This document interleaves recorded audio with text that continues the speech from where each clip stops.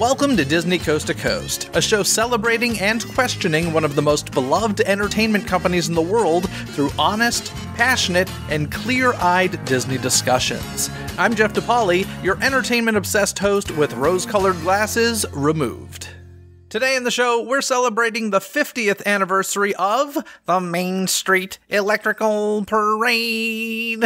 Love it or hate it, the Main Street Electrical Parade holds an important place in the history of the Disney parks. Joining me to discuss this iconic parade is none other than artist Sam Carter, who actually has some personal history with this parade as he was once a float driver for it. We'll be discussing the history of the parade, along with our opinions on the latest updates to the parade, and some behind-the-scenes personal stories. Plus, the Main Street Electrical Parade has inspired a bunch of other Disney parades and content. We'll touch on those, as well as an electrical parade produced in a competitor's park that guest co-host Sam worked on. Grab the confetti and celebrate a Disney anniversary.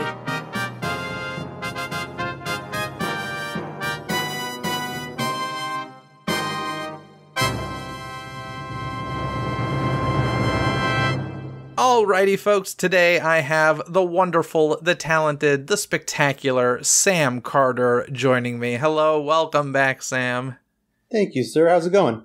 You know, it's pretty good, and I know that this topic today is something that is near and dear to your heart, and I love talking to passionate folks about subject matters they love. Of course, we're talking about the 50th anniversary of the Main Street Electrical Parade, which premiered on June 17th, 1972, which means next week is the 50th.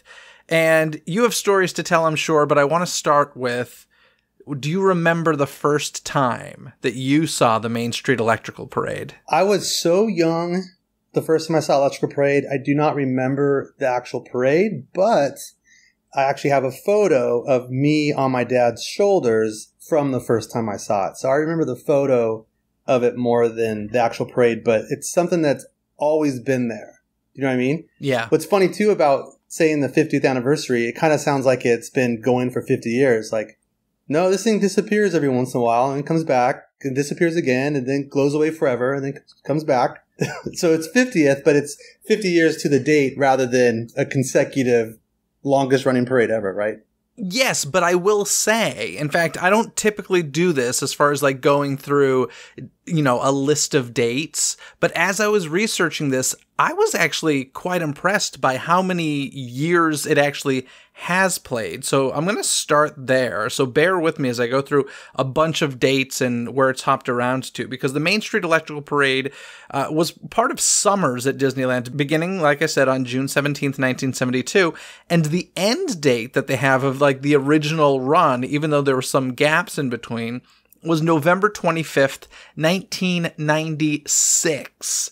So 72 to 96 is what they really consider the initial run. That's interesting because it did stop during the bicentennial. Yeah, so it stopped in 75 and 76 because of America on Parade for the bicentennial, but it returned in 77 with a whole new edition. And then they had this surprised me a little bit, the 108-foot Honor America finale unit was added in 1979. I always assumed that was 1976 for the bicentennial, but that came after, so that float kind of makes no sense to me for 79. That's interesting. Maybe they just they got so used to like celebrating America for 2 or 3 years for that bicentennial parade, which seemed like a pretty epic parade as far as parades go, right? But it seemed like a natural finale, when they opened the Electrical Parade, it had that weird neon thing, right? Before the patriotic finale to Honor America, the finale unit was a bunch of neon characters, like with mirrors behind them. And there's this rotating thing that there's really like rare footage of it, but it's like the big bad wolf done in neon art. And then it rotates, but there's mirrors behind it. So it looks like there's a lot of them. It was a really wacky thing, and it did not look Electrical Parade, right? It didn't last long. Maybe that's why. Maybe they tried to give that another shot, and they had to figure out, well, what do we do? Well, let's honor America. Alrighty. During 1980, there was a special unit reproducing Sleeping Beauty Castle in honor of the park's 25th anniversary. And then the parade did not run during the summers of 83 or 84. But then a duplicate version of the Main Street Electrical Parade ran at Magic Kingdom at Walt Disney World beginning on June 11th, 1977, and ending, listen to this, ending September 14th, 1991. So they're giving the run at Magic Kingdom from 77 to 91, which is another really long run. It's a good run. You know why it ended in Magic Kingdom? Because it was replaced by Spectro Magic, which we will talk about later. Yes. Yes, we'll get to that. Sorry, I just want to get through these dates real quick. There's so many. The Walt Disney World Parade was moved to Disneyland Paris in April 92, and then a version of the parade called the Tokyo Disneyland Electrical Parade ran at Tokyo Disneyland from March 9th, 1985 to June 21st, 1995. And that's the third version of the Electrical Parade, with Disneyland's being first, then Magic Kingdom second. Tokyo had the third version, and this will come in handy later because it gets really confusing. And then it was replaced by Disney's Fantalusion. Now, hang with me here for a second. The Disneyland parade floats were completely refurbished for a move of the parade to Walt Disney World Magic Kingdom from May 28th, 99 to April 1st, 2001. So there we go, another short move. Then on July 4th... Fun fact, I drove the floats onto the truck to have it be trucked across country for that. That's hilarious. And we're going to get into all your experience doing that. That's funny, though. Then on July, if that were today, you'd be on a TikTok doing it, right? They'd shoot video of you. What's a TikTok? No, I'm just kidding. Then on July 4th, 2001, they made a return to California, this time as Disney's Electrical Parade at Disney California Adventure. We call that the panic button. That's the panic button parade. That's when no one came to DCA. We need something to get people in the parks, and it worked. Excellent. Then Tokyo Disneyland, the Electrical Parade Dreamlights returned on June 1st, 2001, which I guess they consider to be the Main Street Electrical Parade, even though to me, Dreamlights is a whole new level, which we will get into. Well, they're completely different floats. But very much inspired. Music, but they call it the same. Yeah. It still has a blue fairy and a drum and train, which is probably why they say that. Then the Disneyland Paris Main Street Electrical Parade ended on March 23rd, 2003. A new Tinkerbell float was created to lead the parade at Disney California Adventure, along with other updates beginning on June 12th, 2009. The parade concluded on August 23rd, 2009, to henceforth operate seasonally until April 18th, 2010. The parade then moved back to Walt Disney World, where it ran at the Magic Kingdom from June 5th, 2010 until October 9th, 2016. So another long run, then returning to Disneyland Park for a limited engagement from January 20th to August 20th, 2017. The parade ended its run at Walt Disney World on October 9th, 2016, returning to Disneyland for limited engagements between January 20th and August 20th, 2017, and again between August 2nd and September 30th, 2019, and of course, it's back today. So this parade, thank you for bearing with me, everybody listening, and you, Sam, but this parade has some mileage. Yeah, I wish we had the odometer for this thing. What's really confusing too is at the end of this story, at the end of this timeline, one of the versions of the parade, I think it's the one that went to Disneyland Paris, which was the Magic Kingdom version. Yep. If I'm not mistaken, in 2005, when Hong Kong Disneyland opened, they sent that version, which is the second version of Electrical Parade, to Hong Kong Disneyland. It never opened. Oh, geez. And even stranger about it, they don't know what happened to those floats. So that version that was Electrical Parade from Florida just disappeared. We don't know what happened to that. Well, that's fascinating. It's super weird. Decaying in Nara's Dreamland. Nara's Dreamland. I would love to see what Electrical Parade they would come up with. So the parade has obviously gone through a lot of changes and different iterations through the years. We're not going to hit every single little change, but today we're going to talk about some of those changes and, kind of what inspired it, its history, and of course your experience with it. But we've got to start where it all started, and that is the Electrical Water Pageant, which frankly, everybody's talking about the 50th of the Main Street Electrical Parade, but Electrical Water Pageant legitimately has had like a never-ending run for over 50 years at this point.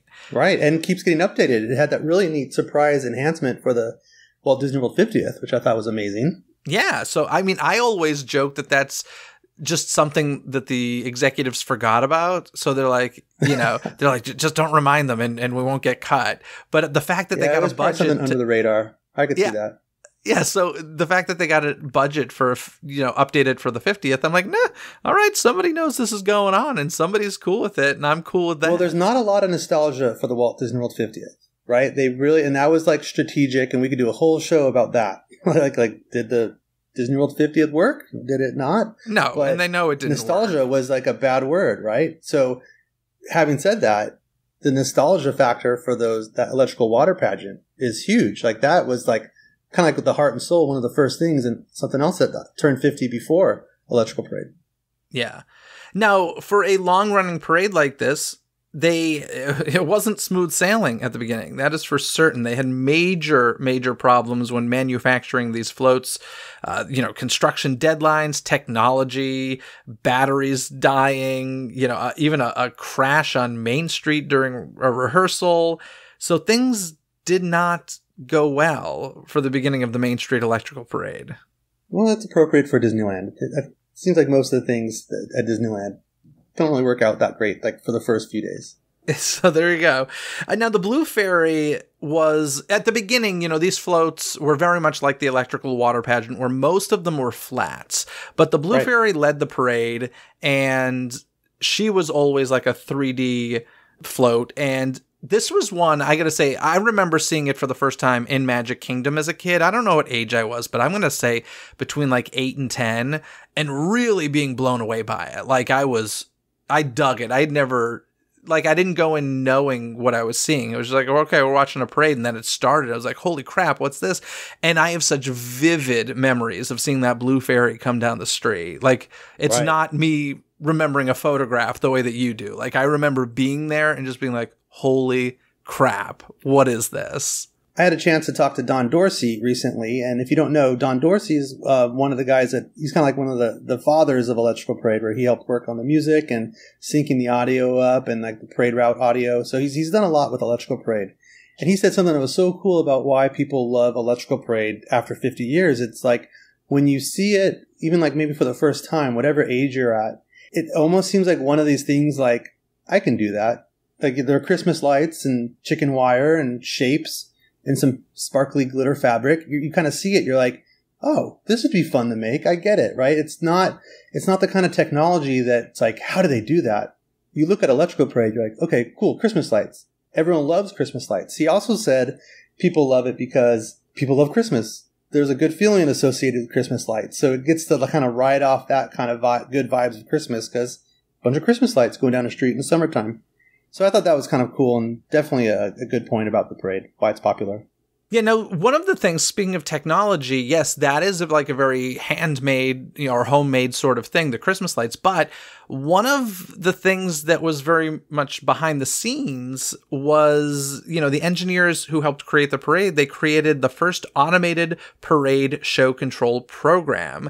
And this allowed the 2,000-foot long parade to contain multiple radio-activated trigger zones. Using radio-activated triggers, as each float entered a zone, the audience would hear float-specific music through the park's audio system. Now, this is just common ground today, right? Every parade does this. I would say the Main Street Electrical Parade paved the way for all parades that kind of, came afterwards. The next one paving the way would be Light Magic. All the infrastructure that's there today is because of Light Magic, and we'll get to that one later for sure. Yes. Now, I do find this interesting. I love the transitional music, but I gotta say, I feel like this is a technology that today is outdated and needs to be updated, because I don't think that there are enough zones. I think there should be at least 5 or 6 times as many zones as there are now, because currently, when your music in a zone starts, if you're toward the end of that zone, it's still another 5 or 10 minutes till the parade gets to you. And I don't think the transition of music is as seamless as it could be in the 21st century. Great for 50 years ago. Electrical Parade in particular? Every parade. Or other parades? Every parade. Like Christmas would have different units. Yeah, so if it's really complicated, but I guess if you put it this way, you have your background music that is the audio, which for Electrical Parade, it's Baroque hoedown and it kind of loops and loops and loops. But the float itself has, like, say the Cinderella floats are going by.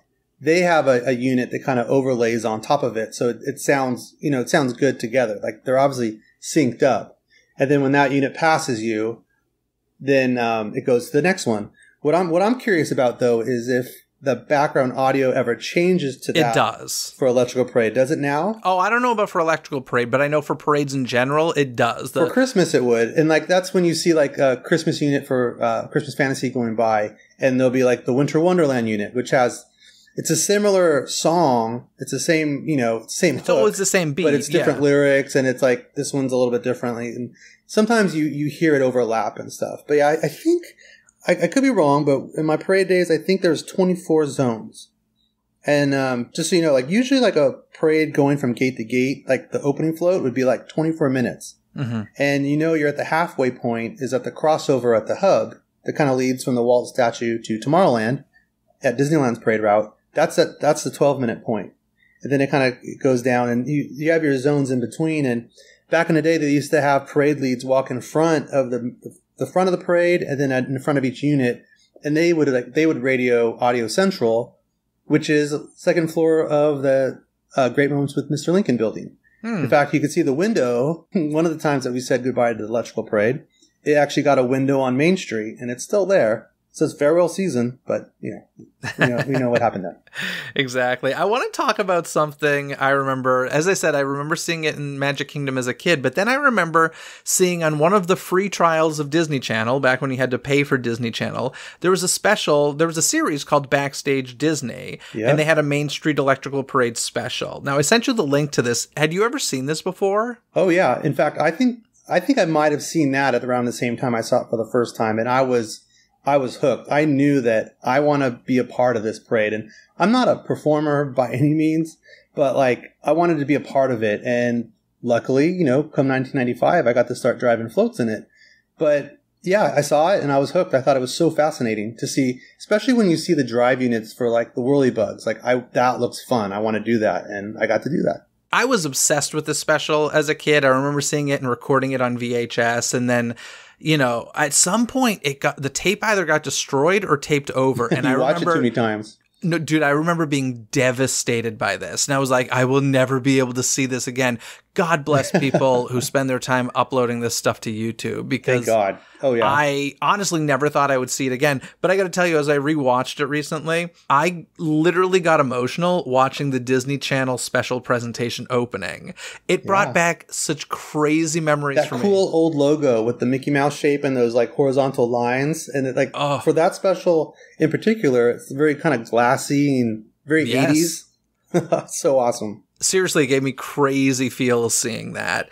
But it's a good throwback. It's a really great special. I will, of course, include the link in the show notes in the episode description here. But on it, we have, interviews with Robert F. Janney, the parade creator, Ron Mitziker, the producer, Don Dorsey, the musical director, who you mentioned earlier, and a lot of great talents making this. There were just a few little things I wanted to point out. It was a time at Disney where I feel like these days, it's interesting because they get a little bit more strict, but also they start to pull back the curtain a bit more these days at the same time. But one of the performers said something that kind of caught me off guard. She said, I play the Blue Fairy from Pinocchio. And I was like, oh my gosh, you're admitting to playing a character in a parade. You're not a friend of. They never do that. Maybe because she's like half float. They made the exception. I don't know, but I was very surprised by 15-foot long legs. I don't know. It was just shocking to me that she made that comment. And also the costume designer said, we searched everywhere for just the right things because we knew we'd have the electrical parade for a very long time. Well, sir. Yeah, I'll say 50 years later. Well, this is what's super cool about the that watching that special, because I watched it recently and I haven't seen it for like probably decades. And it was a total throwback. I remembered so many of the scenes from it, but what I did not recall was, besides Don Dorsey being in it as the musical director, that little teenage float driver they have going on, that's my friend Chuck from when I drove parade floats, and he still works at the park. So that's him, as he must be like 16, and he's inside one of the floats and they're interviewing him about driving floats in the parade. So wow. I thought that was fascinating that, okay, I actually know that guy. That's cool. And then in the background, when they show the dancers kind of rehearsing, they show the choreographer, Robert Ponce, who, if you're familiar with all the parades at Disneyland, he was the show director for Lion King, and he actually sadly passed away soon after Lion King parade. And anytime you see him, you get really sad and emotional, because that's a really sad time in the history of the parade department, is when we lost Robert Ponce, because he's responsible for a lot of what went down the parade route. And another person there too is Vin Riley, who when I worked as a art specialist in TDA, she was one of the producers, and I think she's still there too. So it's really cool to see a young Vin Riley there too, doing her thing, and she's still there too. So I love that they got to interview and capture that moment in time, because these people, they're still there. It's awesome. I'm blanking on her name, but part of this special also was the director of Fantasmic long before Fantasmic, Barnett Ritchie. Yeah, there we go. She was made a Disney legend recently. Yes, she was. Yeah, so, I mean, there's a lot of people that obviously were part of a historic parade, but also stayed with company for a very, very, very long time. And, they mentioned a Small World unit in the parade, which I didn't realize was part of the parade, because I know that, the new parade, the current parade, which we'll get to soon, has this new Small World inspired float. That's right. I didn't realize that was part of the parade's history. Definitely. They got rid of it, I'd say, in the late 80s. I'm not sure why, but I think it was right after Peach Dragon and before the To Honor America unit. They had a Small World unit that had 2 floats and some push units. And the push units actually had Small World dolls on it. And the parade performers that pushed those units were wearing the cast member costumes who operate the attraction. So, and the music was kind of cool too. It's Baroque Hoedown, and it's a Small World, right? So it sounds cool. And if you happen to buy the record in the 80s, or even maybe the CD in the early 90s, it still had the It's a Small World music on too. And I thought that was the coolest part about the 50th, paying tribute to that, is bringing back that they actually did have a Small World unit. Now we're doing that again. I thought that was really cool. Yeah. Now, you said you started driving a float in the parade in 1995, and It wrapped up in 96. So did you get a full year? Was it 6 months? I got hired March 95, and I think I started probably getting some shifts in early May. But I actually started with the electrical parade, and then I started picking up Lion King shifts, which was awesome. I would work 2 Lion King parades in a day as a float driver, and then I would stay to do electrical parade, and having a time of my life. It was awesome. I was going to Cal State Fullerton at the time, and I didn't need a fraternity. The float drivers were my fraternity. It was a super tight group, just super fun, crazy parties. It was wild, and it was the best time ever. So 1995, Fantasmic was still the big new thing out there, right? Fantasmic was the best thing ever, and it was only 3 years old at the time when I first got hired, because that opened in 92. And I remember doing parades in 1995, and no one cared about electrical parade. It was almost like Fantasmic was created to replace the electrical parade, but they were kind of just hanging on to electrical parade while they can. And then I think there was a parade somewhere else that had a going away kind of thing. And they said, hey, let's try that with electrical parade. Maybe that'll kind of be our big thing. And they promoted it as, well, fine, electrical parade's going away. And all of a sudden, 95 compared to 1996, I feel like there's 80,000 people in the park, and they're all on the parade route. It was insane. And especially after the summer before, it was just crickets, right? Interesting. So, I mean, a parade float driver, I assume you just need a normal license to drive. You know what? Yes, except for Light Magic. I think we had to get our passenger endorsed license to drive the Light Magic floats, because I think there were 16 pixies and 8 characters on each float, and they were massive. I think they were maybe 70 feet long each, and there's 4 of those floats. So they're 11 feet wide, and you're going down the parade route in the dark.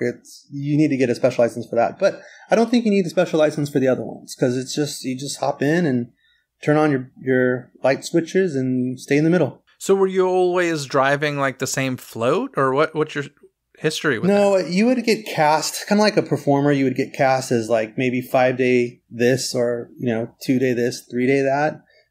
Sometimes you might be hired as a standby for the summer or whatever season you're working, where you get to learn all the floats, and things are a lot different now. You have to be signed off and trained for everything. But back in the day, it was kind of all right, you're a standby.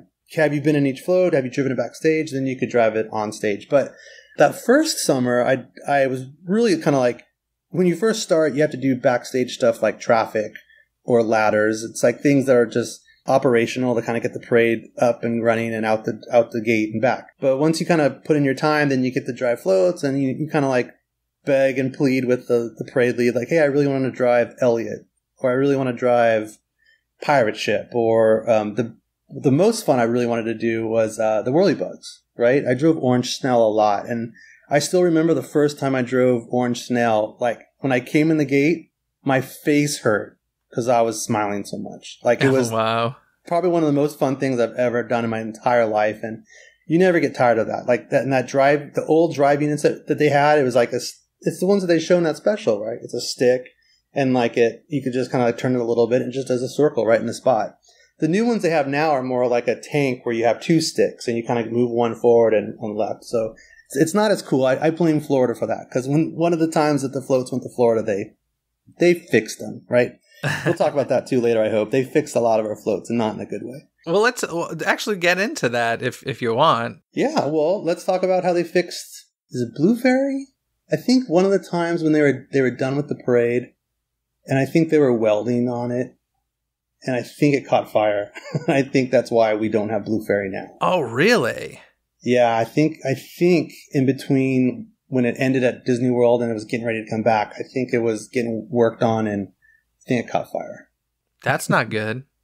Wow. No, but I might be confusing myself with that too, because I know there was a time when Electrical Parade was at California Adventure, and the story that I heard was there was an executive watching the parade, and this executive's kid said, "Who's that big blue lady?"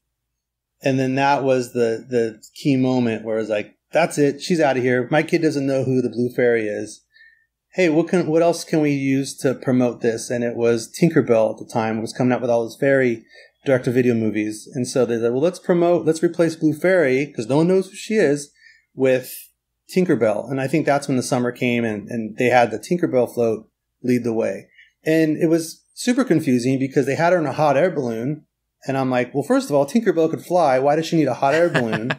This doesn't make any sense. But, there's a hot air balloon in the direct-to-video movies. Oh, that makes sense. The kids will love it. But the bummer part is I'm like, why didn't they just put Blue Fairy back in the Pinocchio unit? Like, you still have a Pinocchio unit you could use it for. But I think what I learned later was it just didn't survive a trip to Florida. Interesting. I do remember that 2010 DCA, 2009, I think, right? DCA. Yeah, that sounds right. I like how they kind of connected pixie dust through all the floats. They tried to that was neat. Put a thread through the entire parade route where Tinkerbell was at the top. They got rid of that. It's not there anymore if you haven't noticed. Yeah, but it was interesting. It. They had, because here's the thing with that float. They tried to make it look like it was a Tokyo Dreamlights float. Mm-hmm. But Electrical Parade is Christmas lights and reflectors and chicken wire. Mm-hmm. Now you bring some hardcore, like, bright LED lights and these bright strobes and this whole new look to it. It just doesn't look right. And that's one of the things that when we came out with Paint the Night, I wanted a replacement for Electrical Parade ever since Light Magic went away. And I never really considered Light Magic the replacement of Electrical Parade. It's almost like a palate cleanser. It's like, we're not going to hype up 1996 as come see that parade you've loved all your life and then take it away from you and then just give you the same thing but different. I think I see it as like a palate cleanser. Like, it's not a parade, it's a show, it's this and that. And I could go on and on about Light Magic, but then Light Magic goes away after that one summer, that one set of 3 months in 1997. I waited 2 decades for a replacement of Electrical Parade, and it was Paint the Night. And it was worth it. It was worth the wait. Paint the Night is awesome. Yes, we're getting a little ahead of ourselves. Let's go back to 1996 and the retirement, quote unquote, of the Main Street Electrical Parade. Now, was the term glowing away, was it introduced then? Because I liked the, glowing away was part of that was the first time we heard it. Come see it before it glows away forever. Okay, this is the time when light bulbs were, certified as being part of the show and they were sold off to collectors. I have one. I'm sure you do as well, right? Of course. But I do have to say this about the light bulbs. To this day, people get really upset when they said, I bought this light bulb, and then they brought the parade back. Like, they're angry about it. I'm like, that was for charity. Like, oh, did it go to charity? Mad that you spent 10 or 15 bucks on a light bulb with a really cool box. And it really is from the parade. And people are like, hey, well, how am I getting this from the electrical parade? The parade's still going. How do I have this? Well, they switch out lights on a normal basis, and I remember like halfway through that last summer when they were trading out light bulbs, they were putting them in a box to collect to go to that. So they're legit. They're really from the parade. But people were upset that they got it before it was over. They made him think like it made it sound like that really wasn't from the parade. It was. They switched them out normally. It was from the final year too. But it wasn't the final year. I mean, I get it why people are like it's a lie. Right. It's like when in quotes final. Yeah, when Bette Midler was doing Hello Dolly on Broadway, and it was huge. This was just a few years ago, and everybody bought tickets to the last performance, and like they added 2 weeks onto the show, and people were like, no, I specifically bought tickets to her last performance. What are you doing? I'm like, I get it. Yeah. If you think you're getting the finale and and you don't, that should be like a special ticket that's like, no, this is going to be $1,000 a ticket to see the last one ever. But I mean, even with the electrical parade on that last year, they first it was going to be done in I think like end of summer, then they extended it to I think October, and then it might have gotten extended again till like I know the Christmas tree was up by the time that the last one did, and I think it might have been the last one at a family Christmas party. Like there was a lot of last parades. Yeah. But the biggest one I remember was I got to do, I was taking photos. They allowed me to take with film cool pictures of the whole last season. And I put together a slideshow and we showed it on the last night in the warehouse, which was the coolest night ever because they had a whole party set up inside the warehouse and the floats kept their lights and music on all the way backstage once it came in from Small World. Usually they just shut them off right away and the music shuts off. But for that last, using quotes, the parade kept traveling with music and lights on all the way into the warehouse one at a time. And once all the floats were in the warehouse and the music was still on, then they kind of they all synced up together and then they did the real cool final fanfare. Mm-hmm. And then it was so cool to see them shut off one at a time, like, and then the warehouse was black. It was awesome. I have some pictures of that too. It was like one of those moments that was total chill. And we really did think that was it. We never thought it'd be coming back. Yeah. We thought that was it. But that's why it was so cool when we did, when it did go to Florida, it was neat. We were happy to see it back in Florida. We thought it was kind of cool, because when you think something's gone away forever. And I will say this, I don't consider Electrical Parade a parade. And yeah, of course, it's a parade. It's on the parade route. I think of it as a classic Disneyland attraction at this point, right? It keeps coming back because people want to see it. And, I'm a sap. I remember when I took my kid to see it for the first time and he was really young and he tripped out when he saw Goofy driving this train going down. And I have video of it. It's great. And then even now, we love to go watch it. So and I have family that work there too. So I know I have family inside those floats as the parade goes by, and you grew up with it, right? So I'm glad it's back. My goal, if I could put this into the universe, I think Disneyland should always have Electrical Parade during the summer, and I think California Adventure should have Paint the Night. This should always be like a cool then and now type of nighttime entertainment for this resort. I respectfully disagree with you. Here's my argument about the whole it's an attraction thing. That's fine if you want to look at it that way, but guess what? When an attraction is updated, you don't keep the original around. We don't have OG Star Tours. We have Star Tours The Adventures Continue because it has been updated. In my mind, Electrical Parade has been updated with Paint the Night. So it's time to say goodnight to Main Street Electrical Parade. I'll just say to each their own. That's okay. It seems like it's something that's been around for so long, and maybe that's why it just classifies that. And I'm always glad to see it. I kind of you can't help but to roll your eyes when they're bringing it back, especially in the case of California Adventure, because I knew that was not because people loved it. That was because help. What are we going to do? Our park is failing. There's no one in the park. How do we fix that? And Electrical Parade fixed that.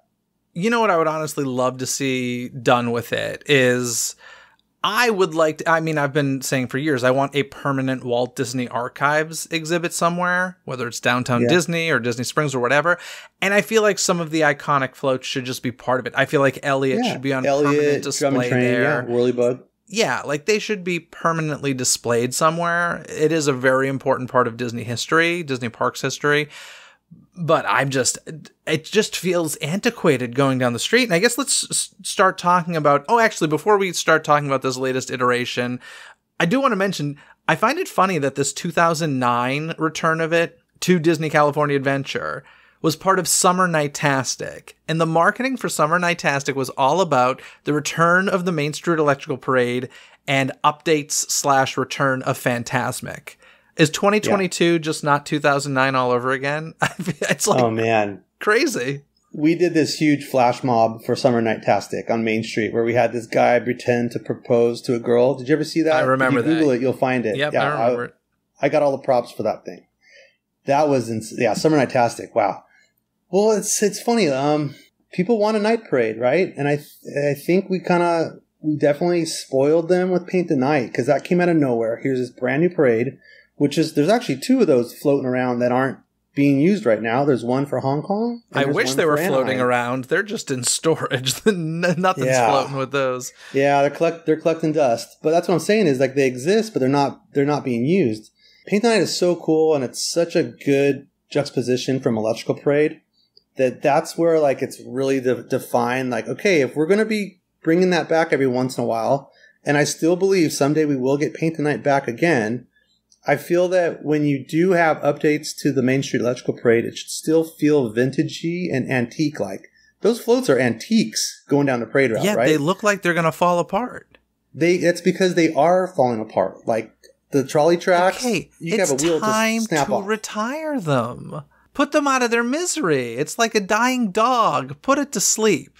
Let it rest. I hear you, and what I say to you is it's the 50th anniversary. I think it deserves this year, of all years, to come back. Yeah, yes, we'll be saying the same thing at the 75th. Oh, it just I appreciate its history. I think it's lovely. I just think we've gone so far beyond it that now it feels like a joke. And I got to say, I did recently see it for the 50th anniversary. Drum and Train looks really good. I love that they put the 50 on that float. It's pretty cool. Okay, but riddle me this. So the big drum has a big 50 on it now for the 50th anniversary, but do you not think that was a giant 50 put there for Magic Kingdom? Because I do. Whoa. I really do. I never thought about that. I have a feeling that was for Magic Kingdom.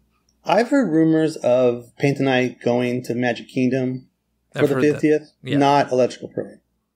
But, I mean, it is the 50th of Electrical Parade, so who knows? It's possible, though, that it could have been for Walt Disney World. It totally makes sense. It just, I don't know. That was the first thing that went through my mind. I was like, that's a little convenient, isn't it? Well, my thought was it's a really cool light programming that changes from Main Street Electrical Parade to Disneyland Presents to 50 years, right? So it could have been. But you know what? If you really wanted to talk nostalgia to Walt Disney World, they should have found a way to bring back Spectro Magic. I think that's a very Walt Disney World, very Magic Kingdom. Those floats have all, they're trashed. That's another one, though.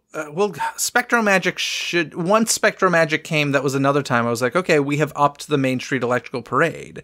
Main Street Electrical Parade is done. With Spectro Magic, it was just Christmas lights, and they introduced a little bit of fiber optics, right? So it's like baby steps to getting away from just Christmas lights.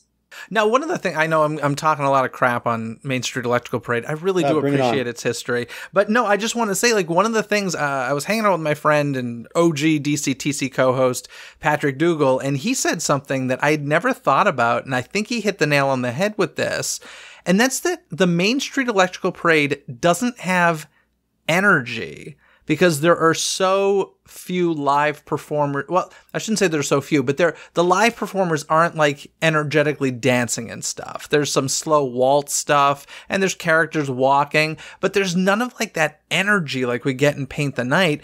And it's one of the dullest parades in that sense. Patrick must have left when the Pinocchio unit came by because those donkeys are awesome. It's a very small portion of the parade. Hey, I know you love Newsies. They're like the Newsies of Electrical Parade. Those guys are awesome coming down the street. I'll put it in terms I know you'll love. I think it's few and far between. It's not like a It's a It's slow not a performer heavy parade. That's for sure. Because the stars are Elliot. They're the floats, right? It's not, and like for the Cinderella unit, it is like kind of very slow champagne arms, and it's that slow ball dance going down the way.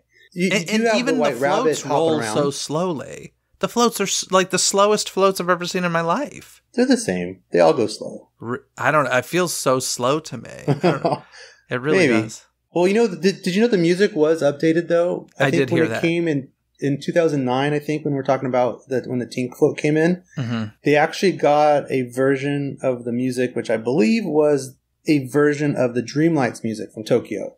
And I think that was kind of sad because they're trying to take Christmas lights and old vintagey stuff and trying to make it sound modern and kind of new, and like, no, don't touch it. It should sound like a record player is playing this. It should sound vintagey. They're antiques for a reason. When you try to like play hardcore pop music to Electrical Parade, it doesn't work because that'll work fine for Paint the Night. When can we do this again? That's perfect kind of music for something that's really hella bright, kind of, not really fast moving, but Paint the Night had some energy dancers in that one for sure. That's the difference too. Yeah. When can we do this again should be the slogan for Main Street Electrical Parade at this point. Like, come on. You know what's going to happen. Yeah, well, hopefully they'll figure out Paint the Night and they'll get it back and we'll get to switch it out every once in a while. It's like a Coke and Pepsi thing. Like, we're going to drink Coke this year. Let's talk about the new finale float that we got, because that was an update that came to the parade for the 50th, and this replaced the whole Americana finale. But this float is led by... Well, first of all, it throws back to the OG, it's a Small World float, which is kind of a nice tribute, but it's led by the Blue Fairy, a Small World version of Blue Fairy. So it would be really weird to ever bring the Blue Fairy back because she's already back in Small World doll form. I mean, I do love that Blue Fairy float. I think that would be great to bring it back at some point. Have you seen the one in Tokyo? Oh, heck yes. Dude. It's like Tokyo's parade is next level. And it's when Dreamlights first opened, it was still kind of like, Christmas lights and LED, but they've since redone the Blue Fairy float. And now her wings are like a big TV screen of like cool, beautiful, just light patterns. And like, again, that wouldn't work in Electrical Parade, right? Because it's too high tech. That's what's cool about this Small World finale unit. It doesn't look high tech. It's Small World dolls and Christmas lights, right? And yes, of course, you could recognize the To Honor America finale. But my one beef I have with the finale unit, because I think it's pretty, I think it matches the parade. It's not trying to be too overly high tech. It's the music. Oh, I like the music. Well, that's cool. And I know a lot of people love playing Name That Tune because the music is kind of like old school sounding synthesizer. And they're like, I feel like even my kids were excited to hear a song from Princess and the Frog or from Moana or, all these newer movies done in that way. And I think that's kind of cool to kind of tie it all together. But I think people are looking at the float as far as just, it's like the Disney Plus float because it's all these different animated features on it, right? Where it's like, no, it's a Small World float. I think people don't get that. What are those weird dolls on it? Because like they're just hearing all like the music from the movies. They're not hearing It's a Small World and Broke Hoedown, which I really thought that's what they would do. It's done very similarly to how they handle the characters in It's a Small World. It's Small World versions of these characters with their tunes thrown into the main theme. I think the music in the parade for the finale, it overpowers everything. At least in the attraction, it's subtle, and you kind of hear like a chimey version of A Dream Is a Wish Your Heart Makes or something like that. It's not overpowering It's a Small World. So I think it doesn't connect the dots and tell everyone, making sure everyone knows, no, this is a Small World finale. It's like, yeah, we were doing To Honor America. Now we're honoring the whole world, right? It's an inclusion thing. It's not just us. It's not some political rally going down the street. Which I'm a little surprised that hasn't gotten more heat, to be honest. I was waiting for it, and it never happened. So good. Yeah. I'm glad. But yeah, I think it's a really cool float. I really like the finale, the castle. It's like a castle version of Small World. Yeah, so here's it's kind of like the Small World facade clock tower in a castle form. Yeah, done like in a castle form. Yeah. So I guess this was like the 90s, and if you Google this, take a look at this. There was like a cruise ship. So this is before Disney Cruise Line. There was going to be like a SS Disney kind of like picture an aircraft carrier, but of a floating Disneyland on it, where they would have attractions on a big boat like this. And this boat would kind of like sail around the world and park in different docks, different harbors. And you would be able to like, it's like we're bringing Disneyland to different people. The main icon on this barge, kind of like an oil rig, right, was this huge castle, but it was made up of It's a Small World, Mary Blair look. Huh. It's very, very similar to what that finale float looks like. So if you think it's the SS Dizney, you'll see it. There's a really cool model of it, and it's almost exactly the finale float. Interesting. Now, the characters we have on there, aside from Blue Fairy, are Hercules, Coco, Moana, Pocahontas. We have Frozen characters, Raya and the Last Dragon, Aladdin, Brave, Princess and the Frog, Mulan, Jungle Book, and of course, Encanto. And you get different views depending on which side of the street you're on. So see the parade twice if you want to see it all. And yeah, I think it's a fitting finale. I think it works. And, you know, I felt they had to do something new to the parade, right? More than a 50 on a drum. Yeah, I think it worked out well. You know what's neat too is besides It's a Small World being like a part of the parade's history, it's also the finale currently on Tokyo Dreamlights. They have this massive, ridiculously awesome It's a Small World finale that's like a ton of floats. They're gigantic. It's the brightest thing you've ever seen going down the street. And that music's really pretty, and it would have been cool because it's like a symphonic version of Electrical Parade, of Broke Down, and It's a Small World, but it's so grandiose, and even the music it just wouldn't work because in this case, it's still like a old school vintagey looking float going by. And that's what I love about it. I love that it looks old school, but it's the newer characters on it. I do like that part of it. Another thing that you get with this finale float, at least on Main Street USA you do at Disneyland, I'm not sure about anywhere else in the park, but there is projection mapping used on the Main Street buildings while this parade float passes just this float. So that's pretty like awesome. A nice little addition as well. Well, they do it on It's a Small World. Do they? Okay. Which is really cool to see it go by, and it's going by its own attraction. So I think that's neat. But it also projects on the Matterhorn and the castle. So when you see it going down the parade route, you can see the castles kind of twinkling like that too. Very cool. Very cool. Awesome. So, as you've heard us talking about throughout this episode, Main Street Electrical Parade technically Electrical Water Pageant started it, which led to Main Street Electrical Parade, but that led to a lot of other electrical parades throughout Disney's history. Of course, when Electrical Parade closed, we got Light Magic at Disneyland from May through September of 1997. And I gotta say, I've never seen this in person, but I've seen video, and to me, this show was not given a fair chance because the tech in this thing is impressive. It really is. It's the whole show is kind of a miracle that it was able to come together. And I'll be the first to say it is not perfect. And that's not even a bold take, but I actually really did love that show and I loved working it. It was so exciting because it just looked expensive. Like being on the other side and working it and saying goodbye to Electrical Parade and knowing that Light Magic was coming, and we really didn't even know what Light Magic was. And to be honest, they didn't know what Light Magic was. It was still evolving. You know, it was supposed to be this show, not a parade. They called it a street-tacular. Because there were show stops. There were like two show stops along a parade route or something, right? Yeah, it's kind of hilarious because there's 4 floats. They're all identical.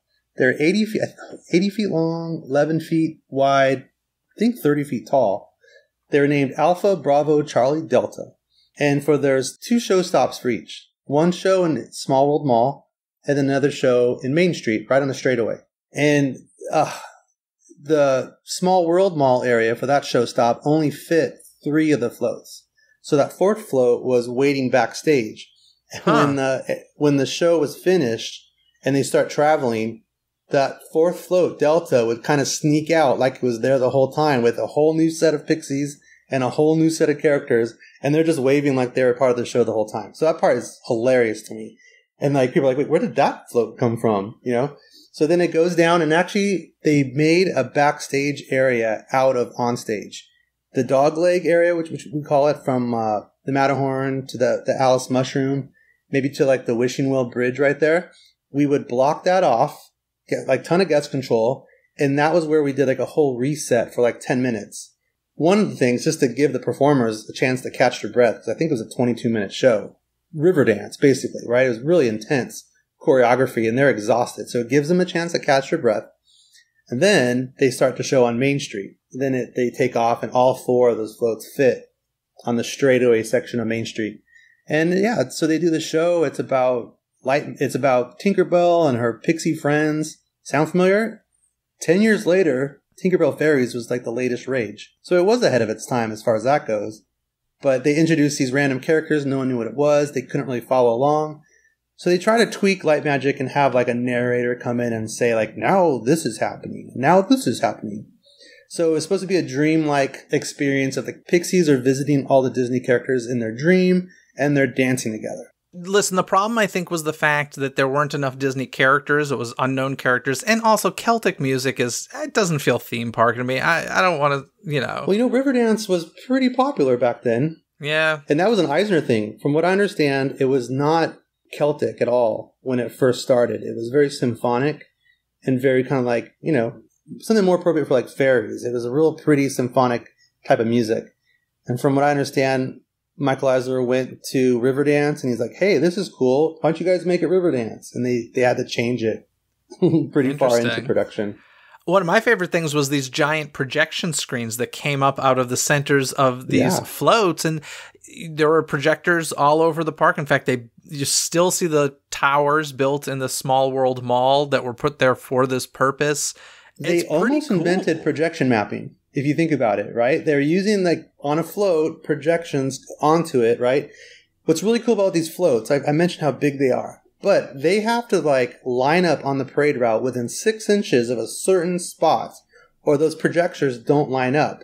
If it's too far to the left or right, well, the performers aren't going to have room to dance on the parade route, and the actual projections could be being shown on a tree or, like, out of focus.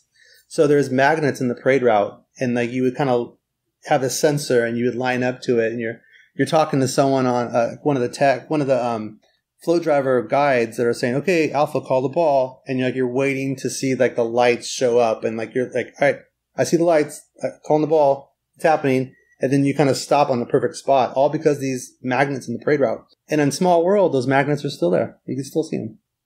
I honestly would love to see an updated version of this, take another stab at it. They would never call it light magic because it has too many negative connotations. Well, they did say it's on hiatus, so they wouldn't be liars if it came back. I think they officially retired it, though, eventually. Did they? Okay, well, that's good. I think so, yeah. You mentioned possibly bringing it back. I always thought back in the day, if they were to bring it back, I would have loved to have seen it repurposed in the Hunchback venue to make it like an actual show and like a theater in the round space.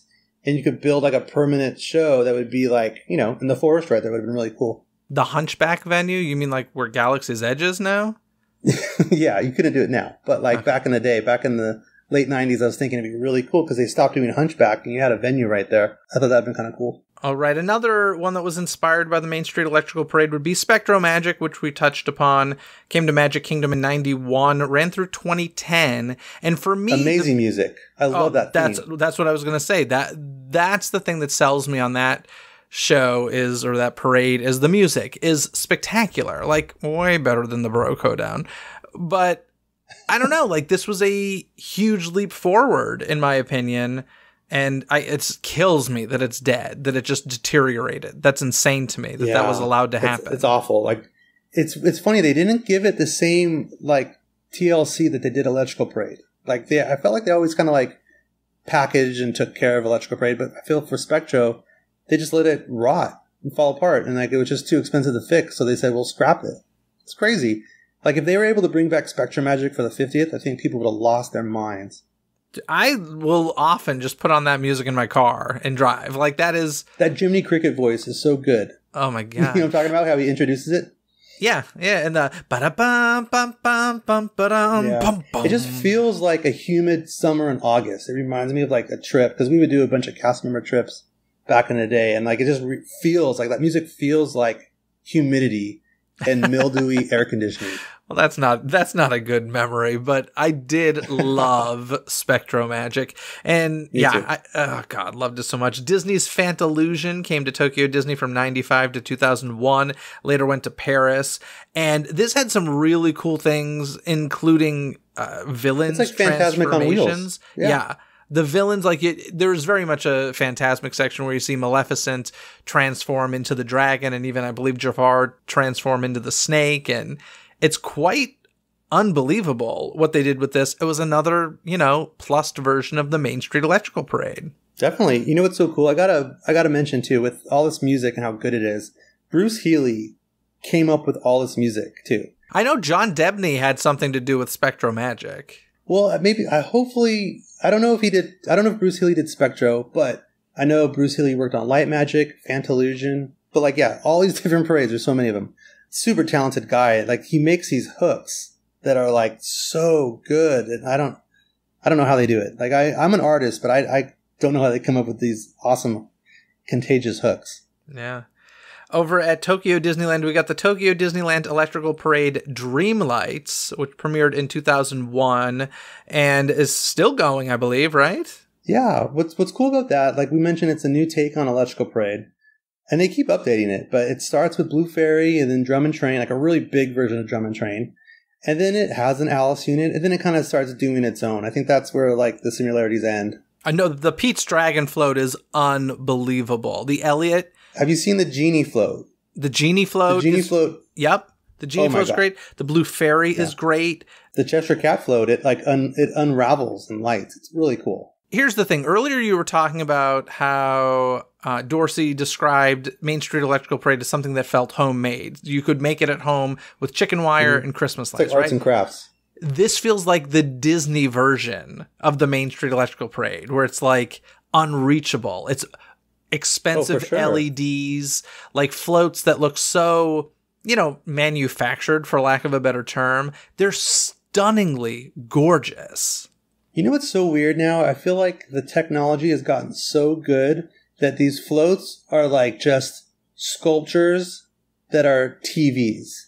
Yeah. Like they're shaped things, and the LEDs they're literally TVs now. Yeah, the pirate sails for the Peter Pan section are literally LED screens. You can watch this football game on it. It's really crazy. The Beauty and the Beast ballroom float is beautiful, but all of these like super updated floats are set to the music of the Baroque Hoedown. So it has that, it is Main Street Electrical Parade for that reason, because of that score, but it's a very different version. And frankly, if that came to the States, I'd say MSEP, live on, man. Oh. Well, you know what? It wouldn't work in our Electrical Parade, because it'd be like, what the hell is this amazing float doing with this ancient stuff, right? But no, I'm saying get rid of the electrical, replace our. But they keep switching out floats so often over there.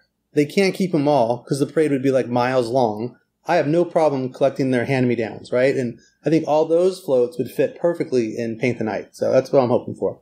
Yeah, and then speaking of Paint the Night, we got that in Hong Kong in 2014, and then, of course, Disneyland in 2015 for the big anniversary, the 60th anniversary of Disneyland. And eventually Disney California Adventure got it as well. I mean, I've said amazing things all the time about Paint the Night. It's incredible. It's spectacular. Unlike you, I get your reasoning why you like it in DCA, but for some reason, it did not feel the same to me being in DCA. You like it better at Disneyland? I did, but I get your reasoning, because your whole thing is the characters, right? Well, I would think that Paint the Night is like the perfect kiss goodnight for California Adventure, because every single unit in that parade has an attraction or land at California Adventure. Monsters, Inc. has a dark ride. Cars has Cars Land. You have Mac the Truck going down there. It just seems appropriate to have a Cars Land in there. Little Mermaid has the dark ride.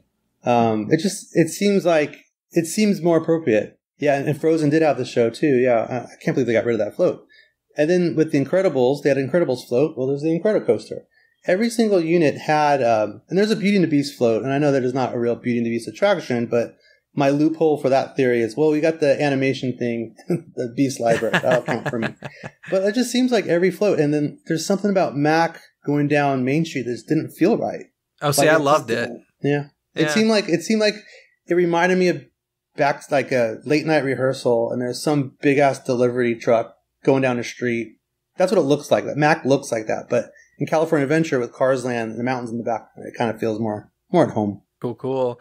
And then beyond Disney, we got to say the Main Street Electrical Parade certainly influenced some things beyond Disney. And I just want to touch on this glow in the park thing that was part of Six Flags that you had something to do with, maybe a small role. Yeah. What was this? Yeah, because of me working in the electrical parade and being a designer and trying to get into the industry, I had friends that worked in the industry and they knew I was, I used to drive floats and I was drawing some cool things. They said, "Hey, do you want to like help us create this parade?" This was with Legacy Entertainment, and they were dealing directly with Six Flags, and they were telling me that Six Flags wants to do something like the electrical parade. They don't want to say that. They can't, right? But they wanted to have a nighttime light parade.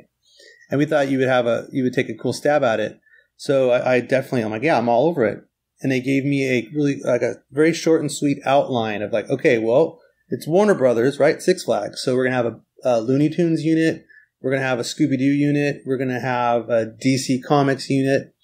And, kind of like that kind of write-up. What would you do for that? So I kind of, sketched up some things and they said, cool, we love it. Let's see the color versions of it. So then I would design some floats and I would draw these things as if it would make sense to build, right? Because having driven floats, I would know that, okay, the driver is going to be right here. I did the same thing when I designed mascot characters because I used to pick up extra shifts doing characters at Disneyland. So if I'm designing a mascot costume, I know where the vision's going to be. I want to make sure it's lightweight and can move really good too. So it's realistic type of drawings. It's still cool looking, but it makes sense. So when you give it to the vendor, it makes sense. So yeah, I designed it, and then they took my artwork to Six Flags, to the CEO, and he loved it, and he greenlit it. And that parade ended up in, I think, six different Six Flags parks in North America. So a bunch in this country and one in Mexico City had it. Here's the funny part. Once it got approved, Legacy Entertainment went to Raul Rodriguez, who was like a famous float designer. He actually designed a lot of the Rose Parade floats. And he's also a designer who did Disneyland's 50th parade, as well as the California Adventure Eureka parade. So this super awesome float designer, one of the best, he looked at my artwork and he drew like these ridiculously fantastical versions of what I drew. And they were kind of using that in a lot of the marketing. And when they gave that artwork to the vendor said, "You can't afford this artwork. Like, what is this? This doesn't even have wheels. Is this thing floating? Like, these drawings don't make sense. They're not what, do you have anything else?" And then they gave them my art. So like, yeah, for the marketing, for the press and stuff, they were showing like these beautiful works of art, but there was no logic behind them. And then so like most of the floats were designed after the original drawings that I did too, but in all like the marketing stuff, floats by Raul Rodriguez, it's like, yeah. So that was like a fun little intro to the industry. That's funny. Did you get to see it live ever? So they flew me out to a couple of different cities to help out the Six Flags over Texas. I went out there and helped them. I was there for a few weeks. And then they flew me to St. Louis too. So we were opening over there too. And it was so awesome because it was such a Disney crew that put it together. Like the producer, the choreographers, we all worked together at the parade department at Disneyland. And now here we are in the Midwest and we're in Texas trying to do the same thing, but we're like trying to like pass the torch where there's a bunch of high school kids who are just, random summer job. They got cast in this new light parade for Six Flags. We were kind of telling them like, this is how we do it at Disneyland. And they were all about it. They were super stoked. And there's a few of them I still see on Facebook actually, and that was a long time ago, right? That was probably 2008. But yeah, it's a really good time. Really fun experience. Very, very cool. Well, that was a lot of talk about not only the Main Street Electrical Parade and its 50th anniversary, but a lot of stuff it inspired, how it all started. That was a fun convo. Thank you, Sam. But are you ready for some trivia? Bring it on. Do you know the answer? Get your brain gears churning and play along. It's trivia time. All right, Sam, before we get to trivia, I want to remind folks that if they love scented candles as much as I do and they love theme parks, they'll want to check out Souvenir Scents, where they're creating handmade candles and melts to help bring your most cherished vacation memories into your home. Their unique scents are individually formulated by their own in-house scent creator to bring the most realistic representations to life. So if you love the scents of Soarin', Pirates of the Caribbean, The Haunted Mansion, Flight of Passage, and so much more, Be sure to check out Souvenir Scents by clicking the link in this episode's description. And good news, DCTC listeners save 15% off of their order simply by using discount code DCTC when checking out. So click on the link and use code DCTC. Now, Sam, do you want to hit me with a trivia question first, or shall I hit you? Hit me. Alrighty. On June 14th, 1997, a presentation of the Electrical Parade called the Hercules Electrical Parade ran on Broadway in Manhattan, New York, for the opening of Disney's New Amsterdam Theater and the film Hercules. Now, Disney arranged for the lights to be all turned off on about 8 blocks of Broadway up to the theater. All businesses complied, except for one. What business would not comply? The Warner Brothers store. I didn't have enough seniority to go to that New York trip. And I had to, hold the fort because I was opening Light Magic. But I remember hearing that story from them. Yeah, Disney rival Warner Brothers would not shut the lights off on their store, which is honestly really super petty. It's very petty, but you know what? I was going to say there's no more Warner Brothers stores, but there's no more Disney stores either, so. That's too funny. They're both dead. Awesome. Well, you got it. Good job. What is your trivia question for me? So we talked a little bit about Main Street Electrical Parade opening in 1972, and then it went away for America on Parade. And it came back. Which America on Parade floats got repurposed into Electrical Parade that are still being used today? Oh gosh, were any of the insects? The whirlybugs? Yeah. Oh, well, how about the big finale, the America on Parade, not the America finale, which is now this new Small World finale? Maybe. I'm not for sure about that. I was going to say I don't know. I'm finale, just guessing. That was a good guess. Everything is repurposed. The finale float in America on Parade was these series of hot air balloons with characters on them on the base of it, right? Those got repurposed to be the 3 mushrooms in Electrical Parade that are still being used. Really? So if you look at pictures of America on Parade, you'll see that it's exact same shape. It almost looks like the same exact caster wheel right there.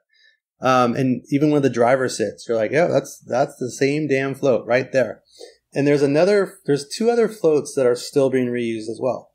And I'm not sure if it's the stagecoach or the covered wagon. But one of those is the Cinderella coach was repurposed. Wow. And you could tell because the driver sits on the front, like Cinderella coach, right? That's actually the float driver driving the float. They're steering by these ropes. They kind of come down to where the wheel is and they pull it. That's how they turn it. And that's how the covered wagon. That sounds dangerous. Or the stagecoach was. I know. Especially when it gets stuck in the trolley tracks. That's hilarious. But how crazy is that? They're still being used. Doesn't surprise me at all. Not in the least. Well, Sam, this was a lot of fun. Before we go, is there anything you want to plug? Sure, you can find me on Twitter. I'm on there way too much. I'm at CartarSauce. Or if you want to check out any of my gallery art, you can look me up at samcarterart.com. Excellent. Well, Sam, thank you so much. This was a fun convo, and I love how much you love the Main Street Electrical Parade and how you let me talk crap about it for a little bit. And yeah, no, okay. I appreciate it. Deep down, I appreciate it. So. I like honesty, and I just like people that allow me to talk about it because my family doesn't want to hear it anymore. So I'm just glad you exist so I could talk about it to someone. Excellent. Well, have a good one. I'll talk to you again next time. Thanks, man. See you later. Thanks for tuning into this episode. Don't miss any future episodes by subscribing and following Dizney with a Z, coast to coast on your favorite podcast app. This episode has been executive produced by Robert Scontrino. Gain rewards like Robert, including access to never-before-heard episodes and live-stream Q&As by visiting the Patreon link in this episode's description. And don't forget that I'll be matching 100% of your first month subscription to the Trevor Project for all new patrons joining this month, June of 2022. Basically, anything you need can be found in this episode's description. From additional information and links discussed in this episode found in the show notes, to the DCTC hotline where you can leave a voicemail and be heard on a future episode, access to the show's official website, some free gifts from me to you, and so much more. So be sure to check out this episode's description. Other than that, folks, have a magical day. Bye! Thanks for listening to Dizney Coast to Coast. Have a magical day.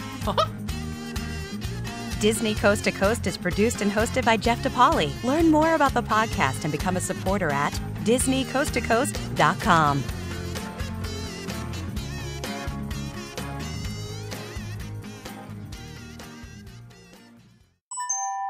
This podcast is part of the DePodcast Network. Learn more about this show, plus find more quality and entertaining podcasts at DePodcastNetwork.com. That's DEPodcastNetwork.com.